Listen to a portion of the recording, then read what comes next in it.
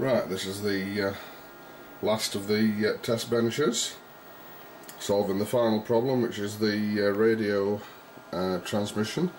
We've got the radio chip there, and we've got the other radio chip there, and all that's between them is about a foot of airspace.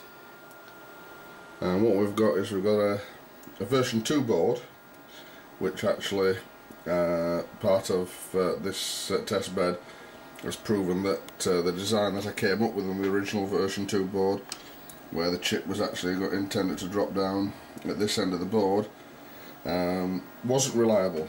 It didn't solve all the problems.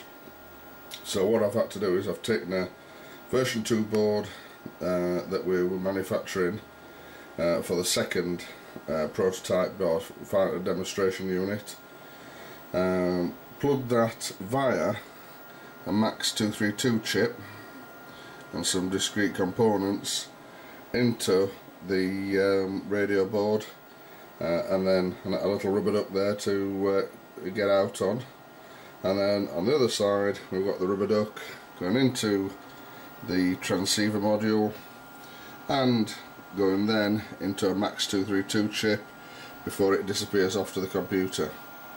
And what we found that adding the Max 232 could possibly have been got away with, but in reality it does guarantee that the voltages are right for the signal, both going in and out, because the actual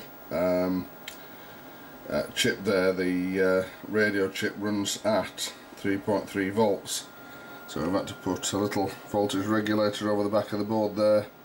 That's breaking the 5 volts down to 3.3. And the new version 3 has got all of that crushed into that corner down there. We've managed to get it all in and only lengthened the board by 3/10 of an inch. So then that's the last of the